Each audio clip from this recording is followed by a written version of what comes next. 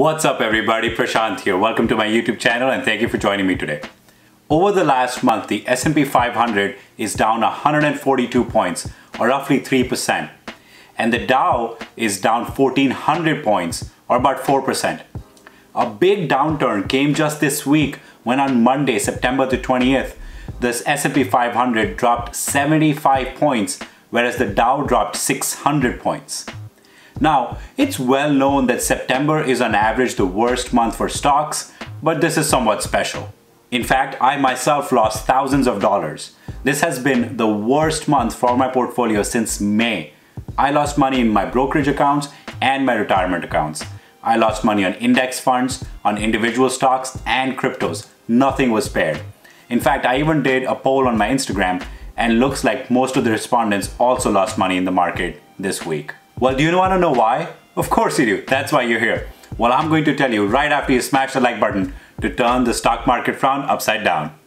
For the last 5 days or so, I've been reading a lot of news about an impending potential housing crash, about a housing bubble, about a lot of debt that cannot be paid, and that it's all about to come crashing down. Now, if you're thinking you've been magically transported back to 2007, let me assure you, you are still definitely in 2021. And I'm talking about yet another potential housing crash.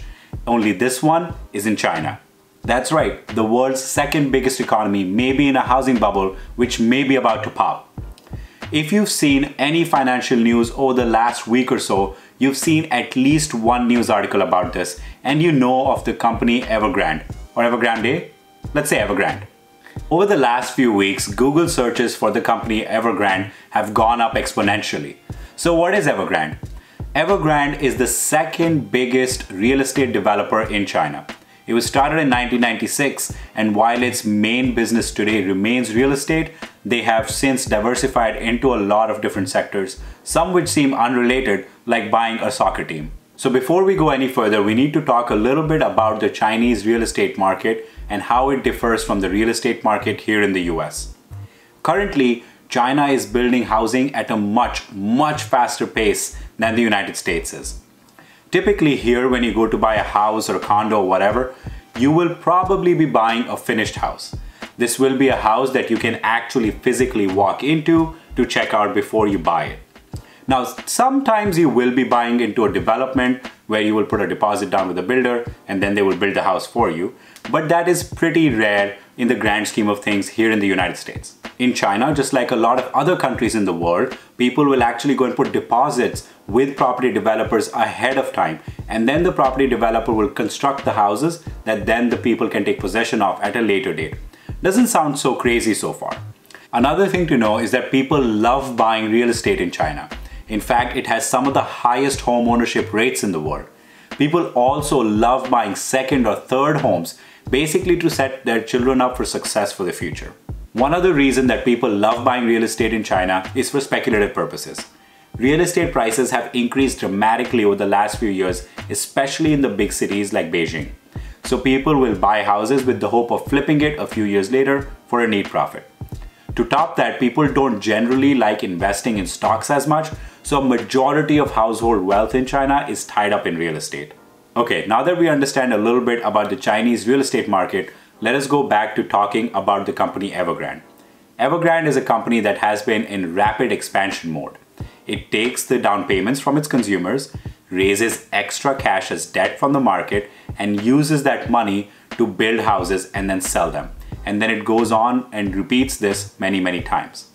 In fact, it has leveraged itself to a very high degree and is currently carrying $300 billion in debt. That's 1.5 Jeff Bezos. Wild. Before the end of September, the company is supposed to pay $120 million in just interest payments. It has warned its investors that it may not be able to meet all of its debt obligations. Two dates to watch will be September 23rd and September 29th, 2021, which are two dates when two large interest payments are due. We'll see what happens. So why is this happening? Well, it's somewhat hard to understand because of limited data available out there, but my basic understanding is that recently the Chinese government changed some rules about how much money a property developer could borrow. For a company that uses debt to pay its suppliers and contractors, you can see how this could be an issue. And if people start seeing that a property developer is having trouble finishing its ongoing projects, they're unlikely to put down payments on new yet to be built houses, thus drying up that income stream. In fact, Evergrande has actually lowered prices on its new houses in an order to gain some more cash. Also, it has offered to pay its suppliers and subcontractors in houses instead of cash. All in all, a pretty difficult situation for any company to be. In fact, stock prices have dropped more than 90% in the last 1 year. Alright, so now we know there's a large construction company in China that may be in trouble and may not be able to meet its debt obligations. So why are your stocks falling? Why is your money disappearing? Well, let's think about that for a minute. If a large company in construction such as this one goes under, it cannot pay its creditors or its banks on its loans. It cannot give houses to its 1.5 million customers who've already put deposits down.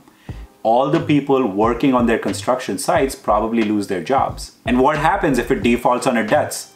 Banks who have loaned this company money cannot get their money back.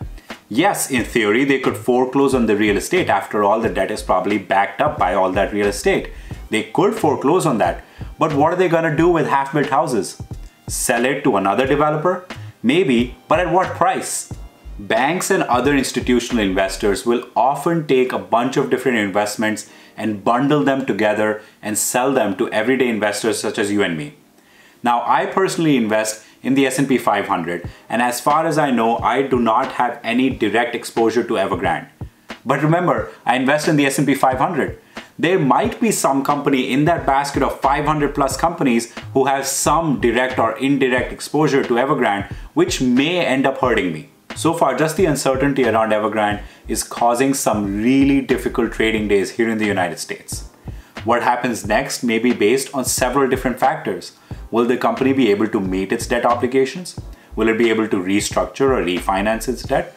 Will the Chinese government bail this company out? We just don't know yet. Even cryptocurrencies are doing poorly this week. Why? One theory points to Tether. Tether is a stable coin with the aim of keeping the value of one Tether equal to $1 US. It keeps its assets in commercial paper or commercial bonds. Now, even though Tether has publicly come out and said that they don't have any direct or indirect exposure to Evergrande, it does not actually publicly disclose all of its assets, which is creating uncertainty. And the one thing we know is that markets hate uncertainty. So let's talk about what I'm planning on doing with all of this uncertainty in the market. As usual, I'm going to keep my long-term investor hat on, and I'm fully planning on riding this out. It's possible that Evergrande collapses and the US stock market escapes unscathed. It's also possible that Evergrande collapses and it does ding the US stock market and sends us into a correction of 10 to 15% amongst this and other economic pressures. In fact, a lot of analysts have been calling for a correction of 10 to 15% for quite a while now, and this might be the event that triggers such a correction.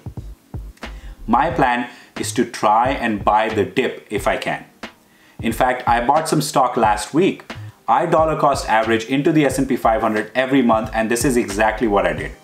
I'm going to try and gather up some extra cash just in case there's another dip like we saw on Monday, and if there is one, I might go in and try to buy some more S&P 500.